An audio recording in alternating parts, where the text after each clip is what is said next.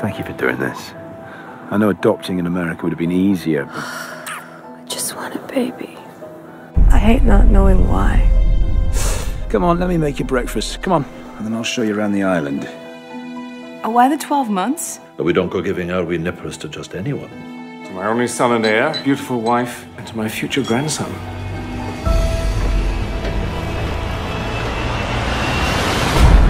What can you tell us, Stephen? Well, she didn't die of natural causes. She's a bog body, buried in peat, chemically preserved. What are those markings? Runes carved into the flesh. See them all over the island. It's its own Viking script. What are you doing? Dr. Hamilton, you shouldn't be in here. You do realize this woman gave birth shortly before she was murdered. These islands were rife with this sort of thing way back when. The Druids, the Norsemen. What if she was murdered less than 3 years ago? There is something weird going on this island. Take a look at this. The mothers were sacrificed by having their hearts cut out. The Trowels were a real religious sect. Real? Yeah, what if they still are?